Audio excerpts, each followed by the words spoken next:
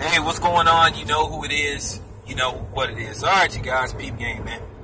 All right, man, is it time to call Lonzo Ball, or Lonzo Bust? Because he is headed in that direction. Once again, another lousy game. 2 points. You have to ask this question. Is it time for Luke Walton to bench Lonzo Ball? Because he's not looking like a starter. Once again, he looks clueless out there at times. Like he doesn't know what the fuck to do. Now, it's already apparent that he can't score. So, that's official. So, what else does he bring to the table? What, passing? What, assist?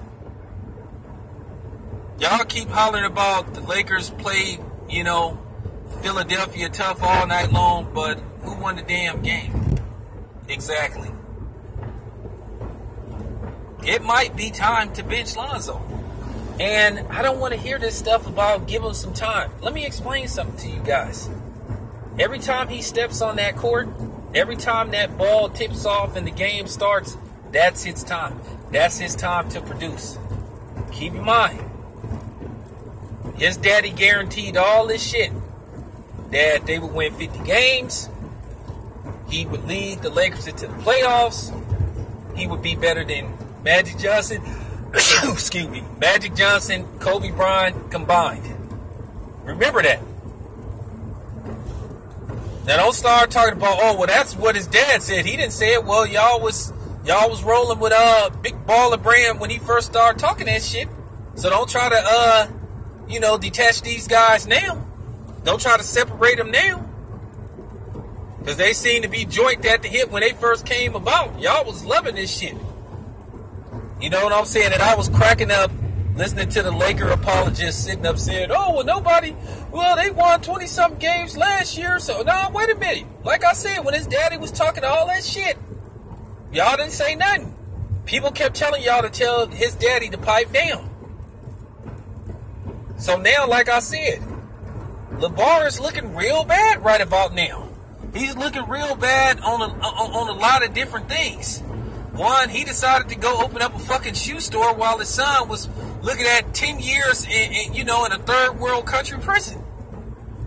You know what I'm saying? Now, LiAngelo is home, but he's suspended indefinitely.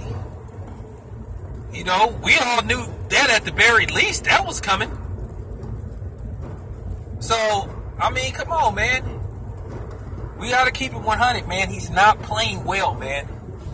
He's not playing well. He is underachieving. And I don't want to hear this shit about give him some time. I'm tired of hearing that shit. You know what I'm saying? Y'all was talking some of y'all ballaholics was talking all this shit when he first got drafted. Like I keep saying, he is not looking like a number 2 overall draft pick. To be honest with you, the way Lonzo is playing, he's looking like a second round draft pick. And the Lakers should not have drafted him number 2 at this point. Which I'll talk about Magic Johnson in the next video. But Lonzo is not playing well, and you guys have to accept it. He's not playing well at all. He's looking like a bust already. Like I keep saying, man, his dad was the one that put all these expectations on him. So now he has to deliver. If you want to be mad at somebody, be mad at his dad. Because when people kept telling his dad that he need to tone it down and just be cool and shit, y'all kept saying, oh, well, he a dad, he's a good dad, he care about his son, and he just trying to build up his son. But at the end of the day, I saw right through that nigga, man. Snickertooth was all about himself. Real talk. I noticed now he been kind of quiet.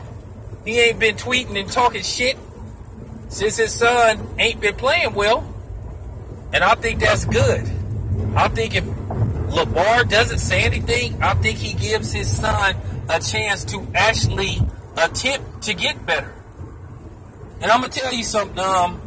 Hopefully Ticket brings this up, because me and Ticket talked about this behind the scene, that maybe Lonzo would be better on a small market team instead of playing for the Lakers. Like I said, whether we like it or not, the Lakers are the NBA's marquee team. When you play for the Lakers, you have to produce right away.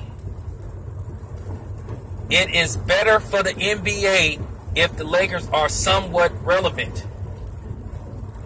Whether we like it or not, that's the way it has to be. And it's the same thing in Major League Baseball. It is better for Major League Baseball if the Yankees are, making the playoffs or at least having a good season. That's whether we like it or not. The Yankees and the Dodgers are, Major League Baseball's marquee teams.